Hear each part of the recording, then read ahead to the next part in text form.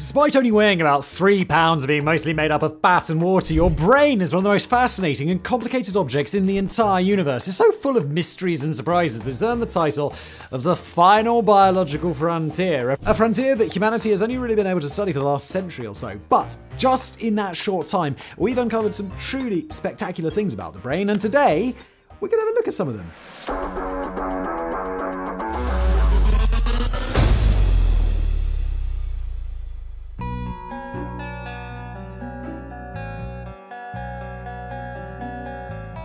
Look, it's no surprise that the brain is incredibly complicated.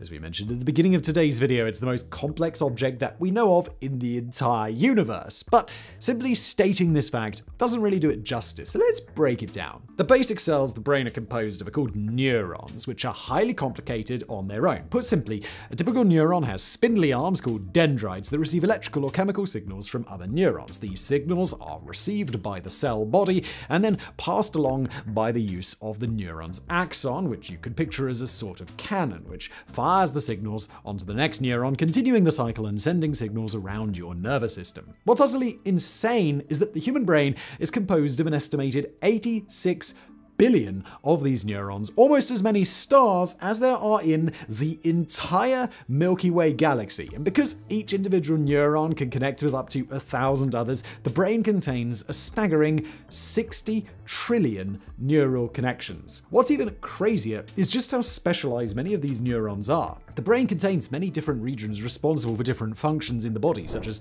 the brainstem, which regulates automatic functions like blood pressure, digestion, and other things that you never have to think about. Or there's the cerebellum, which controls your body's balance. And yes, if you're wondering, the myth that you only use 10% of your brain is utter bullshit, as you're subconsciously using large portions of your brain constantly. Today's video is sponsored by Brilliant. Imagine having access to thousands of interactive lessons on maths, data science, and computer science all in one place. Well, guess what? Brilliant makes that a reality. Brilliant is more than just a learning platform. It's a fun and interactive journey to knowledge. They cover everything from logic and data analysis to AI, programming, and even how everyday technology works. With new lessons added every month, there's always something absurdly interesting to discover. One of the things I love about Brilliant is how they personalize their learning experience. No matter your skill level, Brilliant caters to your needs and lets you learn at your own pace. When you sign up, Brilliant takes a quick quiz to match you with content that suits your interests and your skill level. So whether you're just starting out or you're ready to program for a quantum computer, they've got you covered. If you're unsure where to start with programming, Brilliant's Thinking in Code course is perfect for you. You'll design simple programs to solve real-world problems like navigating maps or creating an automatic work message responder. It's hands-on learning at its finest. Brilliant is the essential tool for advancing your career, boosting your analytical skills, and staying up to date with world-changing technology. It's built for busy people, allowing you to master big concepts in as little as 15 minutes a day, anytime, anywhere, whether on your phone, tablet, or computer. You can get started with Brilliant absolutely free for 30 days. Plus, a special bonus, the first 200 of you who sign up will get 20% off Brilliant's annual premium subscription. Just visit brilliant.org/sideprojects or click the link in the description to embark on your learning adventure. Don't miss out on this incredible opportunity, and thanks again to Brilliant for sponsoring. And now back to today's video. In fact, you're using nearly 50% of your entire brain just to process various aspects of your vision. While most functions in the body can indeed be linked to a specific region of the brain, there is one that isn't so simple: memory. Our incredible memory is what makes humans truly unique, as our ability to learn and adapt at a rapid pace is what's allowed our species to advance to its current state. But where do all these memories get stored? And there's not exactly a straight answer. For starters, different types of memories are handled by different regions, such as the hippocampus, a seahorse-shaped structure which is mostly responsible for long-term informational memory, or there's the basal ganglia, which handles muscle memory. But it isn't quite as simple as correlating a single neuron with a single memory. Memories are best thought of as neural pathways, or patterns of activation, meaning one neuron can participate in many different memories. The more often these pathways are activated, the stronger they become, making the memory sharper. So, with the insane amount of neurons in the brain, and the even more insane amount of total neural connections, just how much memory can be stored in your mind? Well, according to psychology professor Paul Reber, the total capacity of our brain is somewhere in the ballpark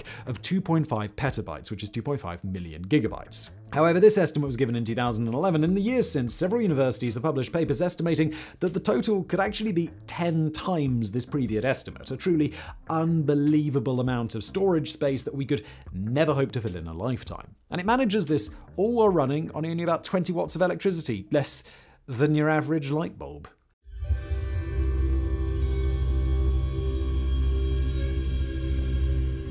So, there's a common myth that the left and right halves of the brain are responsible for different functions, such as a left brain person being more logically orientated and a right brain person being more creative. This has absolutely no basis in reality, and people aren't one side dominant. But it is actually true that the different sides of the brain do handle very slightly different responsibilities. For starters, each half of the brain controls the opposite half of the body, meaning that your left hemisphere sends and receives signals from your right arm, and the right half of your brain communicates with your left arm. The left half of your visual field from both eyes is processed by the right half of the brain, and vice versa. It's a bit counterintuitive, but normally this strange asymmetry has no bearing on your day-to-day life because each half of your brain actively communicates with the other through the corpus callosum, a network of neural pathways that connects the two hemispheres, combining the two halves into your single center of awareness that you're accustomed to.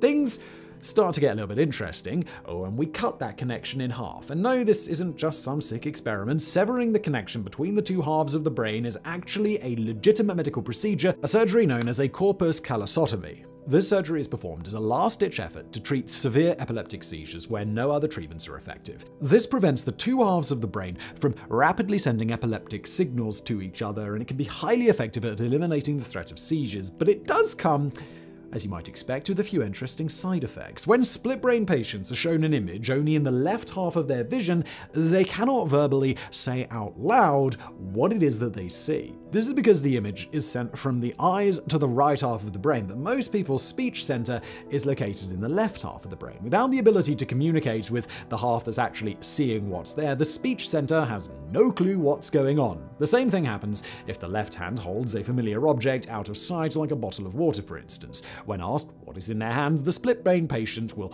struggle to find the words. However, because half of their brain did see or feel the object, if you wait a couple of minutes and then ask the patient to pick out the object that they were just holding from a list in front of them, they'll have no problem deciding. They just can't use words to do it. But if you perform these tests with the object in the right hand or in the right visual field, the information will present on the same side as the speech center, and the patient will have no problem answering questions and naming the objects out loud. It is important to note, however, that this is the case in the majority of patients, but not all. The most fascinating split-brain results thus far are those of patient Kim Peek, a savant who, from a young age, demonstrated incredible cognitive abilities, such as memorizing nearly 10,000 books, including the entire King James Bible, and he knew basically everything about world history, geography, music, and could give you detailed directions for navigating every major American city. In fact, one of his hobbies was memorizing phone books. What set Kim apart from the rest of history's geniuses, though, was the fact that he was born with severe brain abnormalities, including an enlarged head, sac-like cranial structures, and critically, he was born without the corpus callosum, naturally disconnecting the two halves of his brain from birth. Because of this, he was able to utilize both hemispheres of his brain simultaneously and could view and read the left and right pages of a book at the same time. Strangely, he also had language centers present in both halves of his brain, something not seen often.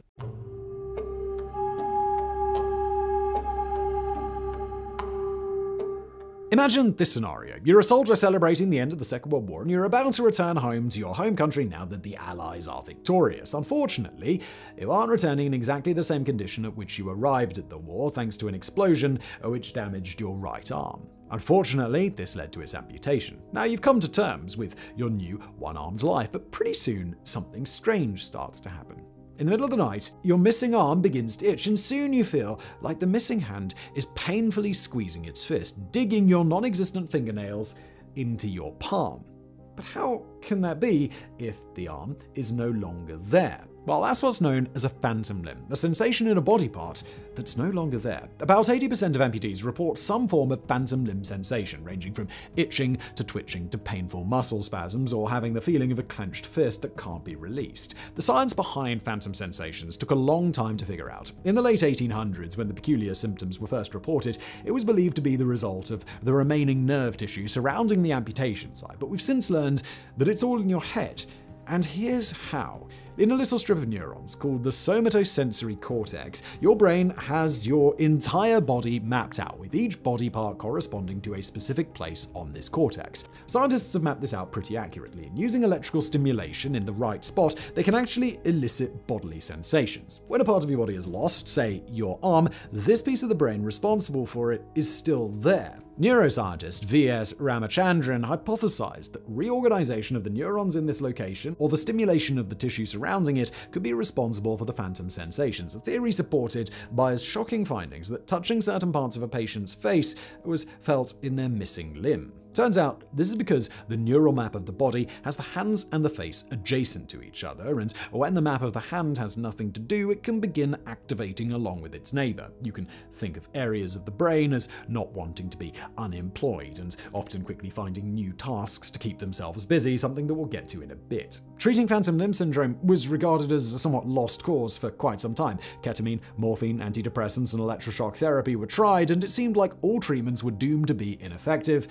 Except for one, a mirror box. Designed by Dr. Ramachandran, the mirror box is a simple yet ingenious invention designed to trick your brain. To use the mirror trick on, for example, a missing left arm, the patient inserts their right arm into the box, which has a mirror on the one side, blocking the view of the missing arm, but giving the brain the illusion that it is present in their vision. The patient then does their best to imagine control over the missing limb while performing movements that would require both hands to make symmetrical movements, such as clapping. Even though the patient consciously knows that the left arm is merely a reflection of the right, the brain itself is rather easily fooled, and the result is often the relief of phantom pain or discomfort as the brain perceives normal control once again. What's crazy about this trick is that it doesn't just work on people missing a limb. It's been shown to also be effective at helping stroke patients recover some of their control over the weakened half of their body.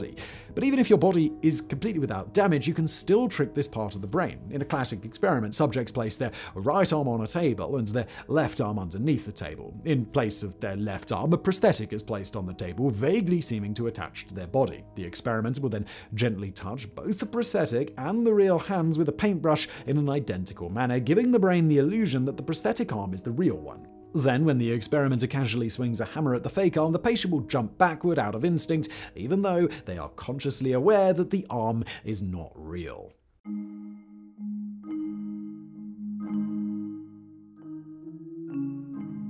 Of all the great things we said about the brain, it does have one major flaw, which lies in the fact that being so insanely complex mean that there's a practically unending list of things that can go wrong. From concussions to strokes, any damage to your brain has the potential to change the way it or your body functions, and in some pretty peculiar ways. Take, for example, damage to the amygdala. The amygdala is an almond-shaped part of the brain responsible for a vast range of emotions, but specifically, it is highly involved with processing fear. You might think that feeling no fear would be some sort of advantage in your life, but it's actually quite the opposite. People with damage to their amygdala may lose the sense of emotional restraint that prevents them from taking extreme risks. This can lead to things like excessive gambling, or in more severe cases, highly dangerous activities like casually strolling across busy streets. But things can get even stranger. It's logical enough that if you receive an injury to the part of the brain responsible for processing vision, that you could go blind, but it's actually possible to lose only certain aspects of your vision. For example, if someone suffers from a condition called optic ataxia, they have no problem seeing and understanding the world around them, but the moment they try and reach for an object, they can't seem to accurately grab it. One of the first patients to report these symptoms noted that his right hand was especially clumsy and that he would often light his cigarette in the middle instead of the end, or just miss it altogether. However, with his eyes closed, he could point to parts of his body with perfect precision, meaning that, oddly enough, the issue only arose when the task required required the combined efforts of both vision and muscle control. Another unusual condition is called spatial neglect, which can occur as a result of a recent stroke. Patients with spatial neglect lack attention and awareness of half of their vision, usually the opposite side of where the damage occurred, and produce some peculiar results in experiments. For example, one famous case involves a patient who was asked to draw a clock, a house, and a flower, and was even given an example to copy. The result was this peculiar set of half-drawn images, with the left half of each object completely ignored. But the patient, of course, saw no issue. Stranger still is a condition called achinotopsia, or motion blindness. Thankfully, it's an extremely rare condition, with only a few dozen cases ever reported. Symptoms range from seeing the world as if it were choppy, like viewing every other frame of a film reel, but in more extreme cases, sufferers have a complete inability to perceive motion, and objects seem to appear and disappear out of their vision as they move past. This is all, of course, despite having completely normal vision if everything is stationary. And you can probably see how disruptive this would be to day-to-day life. When pouring water into a glass, it would appear empty, and then half full, and then suddenly it would be overflowing. Or when crossing the street, it would be difficult to judge how fast a car is moving towards you as it blinks from place to place, experiencing real life like a sort of online video game with a bad connection.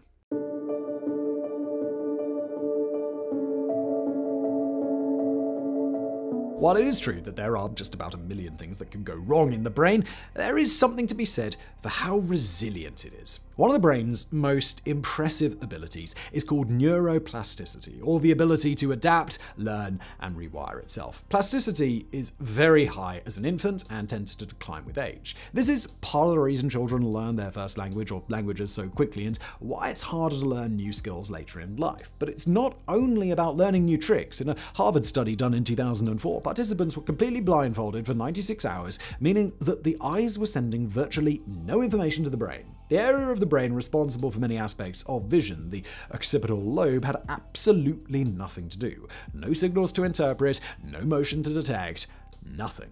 After just a day, the majority of patients began experiencing vivid hallucinations in their dark world, with reports of terrifying green faces, lamps, numerous mirrors, and floating puzzle pieces. Brain scans showed that the occipital lobe was indeed active during these hallucinations as it tried to grasp with a lack of visual stimuli. But as the study went on, the hallucinations subsided, especially as the subjects began participating in various tactile experiments, such as feeling for details on intricate clay structures and learning to read Braille for 4 hours a day. What shocked the researchers, though, was that not only did the brain quickly cope with the lack of stimuli, but it began repurposing the visual center that was no longer being used. Brain scans showed that during tactile experiments and Braille reading, participants' occipital lobes were activating, helping them learn the tasks more quickly and perform them more effectively. As we mentioned before, areas of the brain don't like to be unemployed, and they quickly found a new job.